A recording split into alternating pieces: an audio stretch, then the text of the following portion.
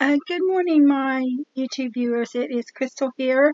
I'm just here because I wanted to give you a code review on Kaggle's Season 3, Episode 6 Playground Competition. And it's based on the Paris House Prices, which I've never seen the Paris House Price data set. So it was nice to work on a data set that I have never seen before. And so basically, I ran the computer program up the first time in linear regression, and I didn't score very well on linear regression, so I decided I'd try XGBoost and see how I scored on XGBoost.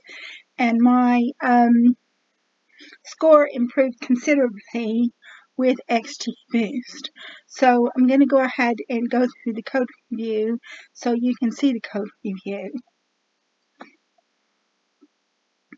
So the first thing you can see is my score, my best score on Kaggle, and it was a 208,293 was the best score, so it had a lot of error in it.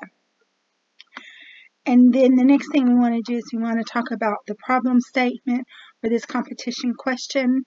The data set for this competition, both train and test, was generated from a deep learning model trained on the Paris housing price prediction.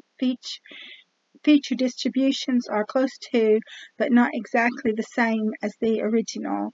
Feel free to use the original data set as part of this competition, both to explore differences as well as see whether incorporating the original in training improves model performance. So I didn't include the original data set. So the first thing that you want to do is you want to import your libraries. So we're going to have NumPy as NP, so that's your numerical computations. We're going to import pandas as PD, and that's your data processing and to create data frames and series. We're going to import OS, which is your operating system. We're going to import matplotlib.pyplot.splt, which is your graphics, and we're going to import Seaborn as SNS, which is also your graphics. So we're going to use OS to go into the operating system and retrieve the files for this competition, and the files are sample submission, train, and test CSV files. So we're going to use pandas to read the files and then convert them to data frames. So we're going to convert them to the data frames called train, test, and submission. So you can see train here, it's got 18 columns of data, with the last column being the price. And then we check the info. You can see that all of the columns are numeric columns, which means you don't have to encode anything, so that's good. And then we check to see if we've got any null values, and no, we don't have any null values, so that means we don't have to deal with null values either, so that's good. We check test. Test has 17 columns, and so it's missing the price column. And we check submission, and so this is the format that Kaggle wants to see when we submit our predictions. So we're going to analyze the target. So the first thing that we do is we do a displot of, we use Seaborn to do a displot of the price. So you can see that there's your price right there. And then what we do is we do a value counts to see if there are any values that appear only once. And then if any values appear only once, it's no point even having them. And the reason why is because the model is not going to be able to make predictions on a value if it's appeared only once. So what we're going to do is we're going to filter out all of the values that appear only once. So we're going to make train equals train brackets train.group by brackets price dot transform brackets count is greater than 1. So any value, any price that appears more than once will go into train, but if it only appears once, then it won't go into train, because there's no point. It's not going to be able to make a prediction on something that's appeared only once. So you'll see that now we only have 20,508 rows of data, whereas we started out with 22,730. So it got rid of about 2,000 rows of data. So about 2,000 rows of data appeared only once. And so now what we do is we do an SNS disk plot again to analyze it. And so there's the analysis of it. And you can see it still looks pretty close to what it had looked like before. Did a scatter plot so we can compare the square meters to the price. And so the square meters pretty much stayed pretty much the same, but you got one outlier there. And then I did some box plots to check the number of rooms versus the price. So you can see the number of rooms versus the price. You can see that it very, very slowly edges up the more rooms you have. But there were quite a lot of rooms in some of those houses.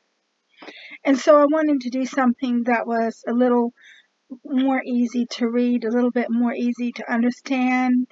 So we wanted to do a box plot on the prices compared to if it has a yard or if it doesn't have a yard. And it was almost the same.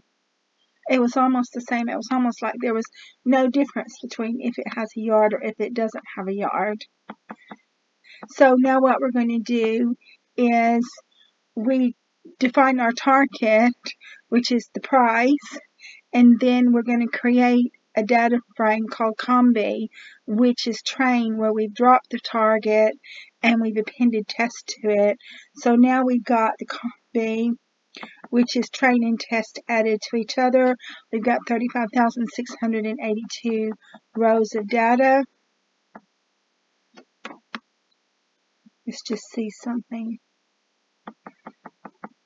So it says there's an ID. So that's one thing that I forgot to do, is I forgot to drop the ID from it.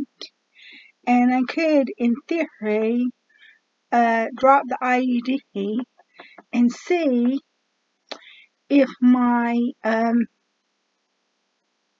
see if it will improve the score. So let's just look and see what'll happen.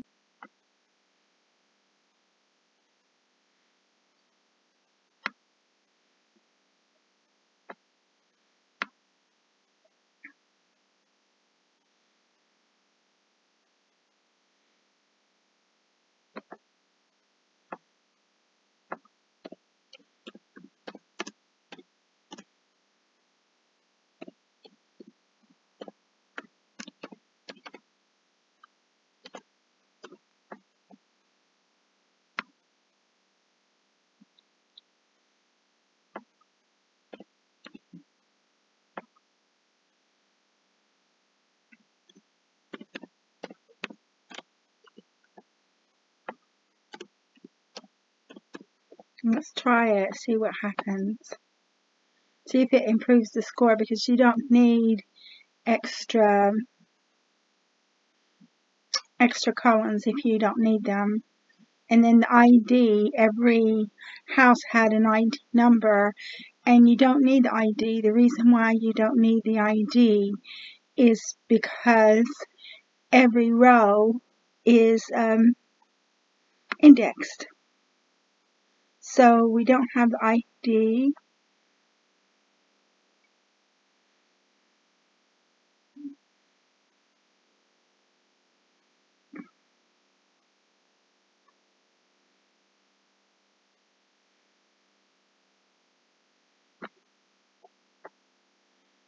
So we run it. So let's save it. So now we're just going to save it. I just thought that since I haven't talked a long time in this video, and I thought since it's not a really complicated data set, then maybe it would be okay to go ahead and do this while I'm making the video, instead of saying, oh, well, when I get off the video, I'll change it. So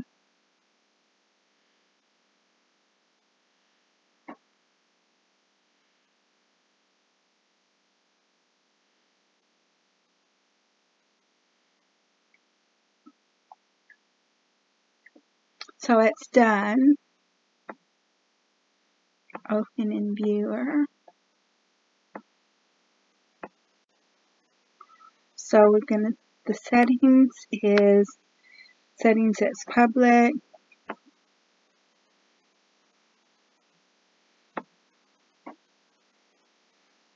Submit it. See if it improved the score. Yep, it did improve my score by deleting the ID. So now let's check where I am on the leaderboard.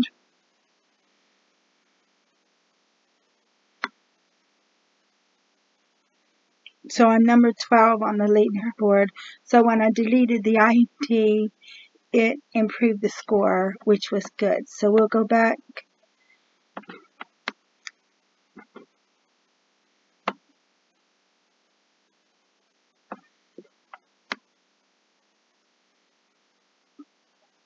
Go back to where we were for Combi.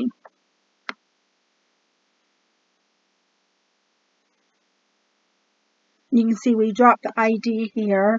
That's what we went through when we did it, and we dropped our ID. And then so you can see that we don't have any missing values, so we don't have to deal with any missing values. We created the heat map. When we create the heat map, you can see that all of the columns have a low correlation to each other. This is your core, so you can check what the correlation is, just if you wanted to look at it numerically. We normalize the data, and when you normalize your data, you convert all of the cells to a value between 0 and 1. And the reason why is because it helps in the training and fitting process when all of the values are really close together. So that's why we normalized it. We defined our variables x and y. X is your independent variables and y is your dependent variables.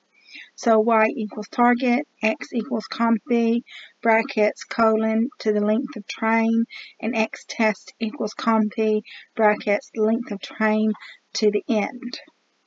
And now what we're going to do is we're going to split into training and validation sets. So we have to take the target and we have to add it to x, and then what we do is we take a sample of 90% and call that train, and then everything that isn't in that 90% sample is going to be in val, and then x train is going to be all of the columns except the last one, and y train is going to be the last column. X val is going to be exactly the same format, and then we check our shape, and you can see we've got 16 columns for x val and x train, x val, and x test, and we have only 1 column for y train and y val. So now we select our model, and in this instance we're going to have XGB regressor, because I tried linear regression first and the error was too high, and so I decided to try a different model. We predict on the validation set, so you see we have a very good prediction. We measure our error, and our error is 231462. We compare the actual values to the predicted values, and then we plot it on a graph. You can see that there are a few outliers, but most of the values are very good. We predict on our test set, and then we prepare our submission. So submission price equals prediction, and then we convert submission to a CSV, and then we read the CSV and we look at the submission, and these are our prices. And when we then we submit it to Kaggle, we save it, we save it and submit it to Kaggle, and you can see that I've submitted it to Kaggle 3 times already today, and my best score is 185,386. So that was my best score. So that's it for this code review. So in addition to going over the code, I decided to go ahead and delete the ID, which improved my score. And so when it improved my score, I went up in the leaderboard, so that's good. So I hope you enjoyed this code review. You got me going over the code review. You got me editing the code and resubmitting my work and then having my code improved as well. So you got a lot out of this video. So if you like my video, please like, subscribe, share. Thank you to my subscribers for supporting my channel, and thank you for watching my video.